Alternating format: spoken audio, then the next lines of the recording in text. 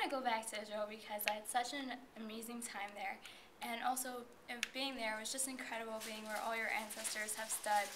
It is just incredible, and I can't wait to go back. Thanks, Mindy, for that insightful speech. My name's Zack, and I want to go back to Israel because it's a wonderful country, wonderful place with wonderful people. I met friends, soldiers. I want to see my friends and my soldiers again in Israel. And I really want to have the same experience that I had the first time, which was really the best trip of my life. Gaby? Hi, I'm Gaby. I loved going to Israel. I had never been out of the country before, and this was my first time in a different culture, in a whole new, different land, and I fell in love with it. I loved the architecture, I love the history, I love the people, I love the food, everything. So I can't wait to go back. Bye. Bye. Just got those